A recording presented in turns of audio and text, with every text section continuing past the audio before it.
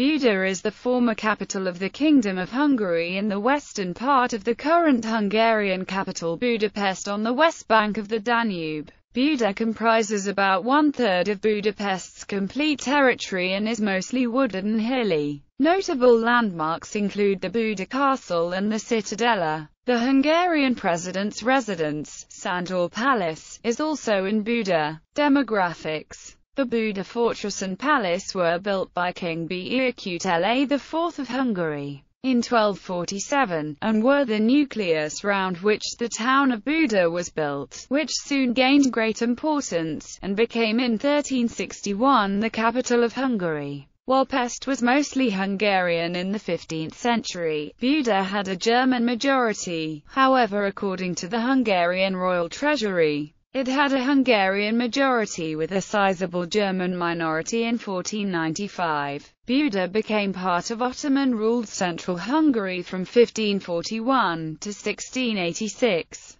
It was known as Buda Niyelet during the Ottoman era. The Ottoman Empire settled Serbian settlers in the nearby areas of the city. The original Christian citizens of the city fled. In 1686, 2 years after the unsuccessful siege of Buda, a renewed European campaign was started to enter Buda, which was formerly the capital of medieval Hungary. This time, the Holy League's army was twice as large, containing over 74,000 men, including German, Dutch, Hungarian, English, Spanish, Czech, French, Croat, Burgundian, Danish and Swedish soldiers, along with other Europeans as volunteers, artillerymen, and officers. The Christian forces reconquered Buda. After the reconquest of Buda, bourgeoisie from different parts of southern Germany moved into the almost deserted city. Germans, also clinging to their language, partly crowded out, partly assimilated the Hungarians and Serbians they had found here. As the rural population moved into Buda, in the 19th century slowly Hungarians became the majority there. Notable residents: Edmund Haller, classicist and philologist. Andrew III of Hungary, buried in the Greyfriars Church in Buda. Twin cities.